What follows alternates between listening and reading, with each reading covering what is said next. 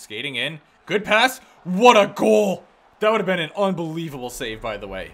That effort. What just happened? Why do I always see weird stuff like that in the cutscenes? It's amazing. But 9-2 was like borderline falling over, kind of defying gravity, makes a pass, and then Goudreau's also apparently a wizard, and then this is just a mess. Like, what's going on there? I wish he made that save almost, though. I know that, like, I don't wish that, but at the same time, that would have been filthy.